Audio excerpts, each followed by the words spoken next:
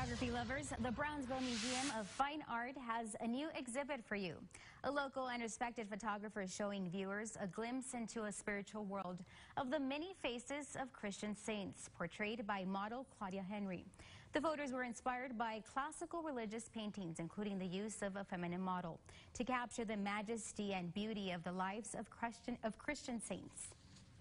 To make the piece look androgynous gets the viewer to take a closer look at the image and try to think more about what is the message.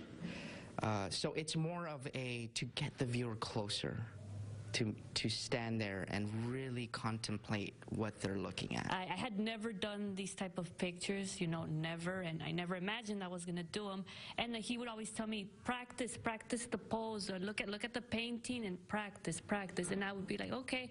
And we would sometimes retake the photos like 4 or 5 times because maybe the lighting or the expression really.